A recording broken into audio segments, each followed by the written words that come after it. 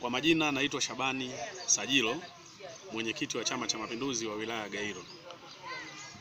Kuna matukio yalijitokeza hapa ya kijana aliyedhaniwa kuwa mwizi akauawa.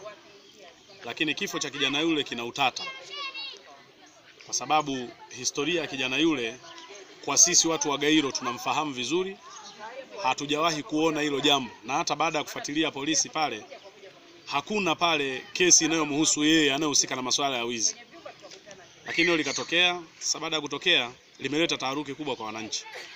Kwa hiyo sisi kama viongozi wa chama, mimi kama mwenyekiti pamoja na viongozi wenzangu wa Chama cha Mapinduzi, jambo hili tunalitaka jeshi la polisi lifanye haki na lifanye uchunguzi wa kina juu ya jambo hili na wachukue maamuzi ya haki. Kwa sababu zipo tetesi kwamba mtuhumiwa yule alikamatwa lakini akaachiwa katika hali ya sintofahamu. Kwa hiyo sisi kama viongozi tunataka jambo hili lifanyiwe kazi kwa haki na uadilifu. Na yapo maneno kwa baadhi ya wanaoshukiwa kufanya mauaji hayo kwamba wao wana pesa, hakuna mtu wa kuwababaisha na wana viongozi juu ambao wanaweza kuwalinda. Lakini mimi niwahakikishie tu, serikali ya Magufuli ya awamu hii ya 5 inayoongozwa na Mheshimiwa Magufuli, mwenyekiti wa Chama cha Mapinduzi Taifa, ni serikali ya haki na uadilifu. Na mimi kama mwenyekiti wa chama, zisipochukuliwa hatua za haki juu ya jambo hili, moja kwa moja nitaenda kuomba kuonana na rais ili nimueleze juu ya dhulma ambazo wananchi wanafanyiwa kwenye wilaya hii. Lakini pia lipo tukio lingine la baadhi ya mapolisi wawili, nitawahifadhi majina yao kwa sababu bado jambo hili lipo kwenye uchunguzi na liko katika hatua za kisheria linafuatiliwa.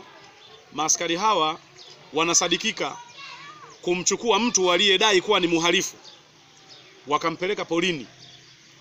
Baada ya kufika kule wakampora pesa takriban milioni 1.8 na wakampiga akazimia, akakata kauli kuanzia saa 3 asubuhi mpaka saa 9 mchana. Baada ya kuzinduka, wasamaria wema wakamuokota, akaja akatoa hizo taarifa, na mimi kama mwenyekiti wa chama nilionana naye na akanieleza, na mimi nikachukua hatua moja kwa moja nikamueleza waziri wa mambo ya ndani. Baada ya kuona huku chini huku hakueleweki, maana msema kweli ni mpenzi wa Mungu, kamueleza waziri wa mambo ya ndani, wakazungumza, waziri akaahidi kuyachukulia hatua mambo haya. Na mimi Mheshimiwa Mwigulu namfahamu vizuri, ni mchapakazi na muamini, naamini hatua stahiki zitachukuliwa na haki itatendeka. Na mimi niseme tu kama mwenyekiti pamoja na wenzangu katika wilaya hii, hatutakubali kuona wananchi wetu wananyanyaswa, wanaonelewa na wanadhulumiwa haki zao kwa sababu tu aidha wanaofanya hivyo wana madaraka au wana pesa. Jambo hilo kwetu hatutakubaliana nalo, kwa sababu sisi tuna imani katika utu. Hatuamini katika kipato cha watu, mtu akatumia kipato chake kunyanyasa watu wengine. Baada ya kuyasema hayo, mimi nishukuru sana. Asante sana.